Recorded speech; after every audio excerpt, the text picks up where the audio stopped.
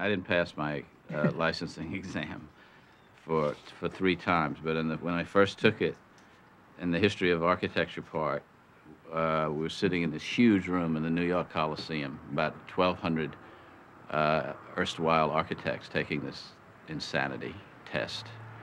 And everyone turned the page about the same time. It was multiple choice, and the whole room broke up because they knew I was in the room, and there was a picture of the Farnsworth House by Mies van der Rohe, Falling Water by Frank Lloyd Wright, and this house. I wasn't licensed. I was taking the exam. And the question was, which one of these houses represent organic architecture? So I really wanted to say this house, but I said Falling Water so I wouldn't fail. I want to fail the exam. But that was... I'm glad you said that. You are? You didn't want me to fail the exam? No, never. So that just sort of proved to me that these kind of professional licensing exams don't mean anything. That art is art. You can't license it.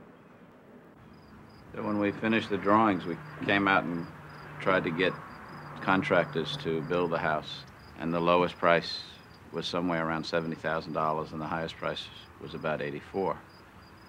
And it was extraordinarily frustrating, and I had to tell Rowe that the house was over budget, right?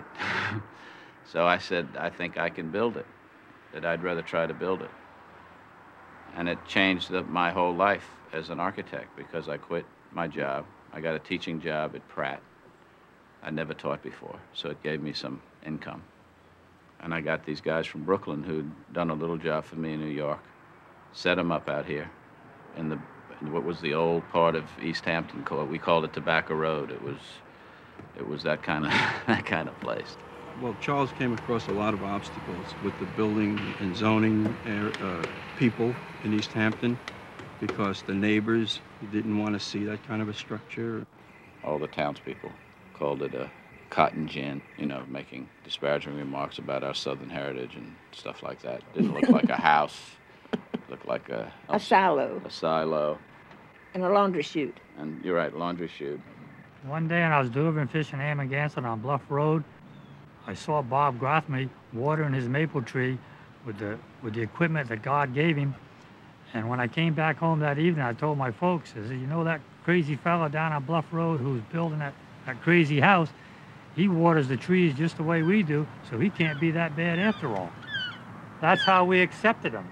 And after that, when the house was built, he invited us down, the whole family, to take a tour, shall you say, because it was like the first of many now crazy houses in this town.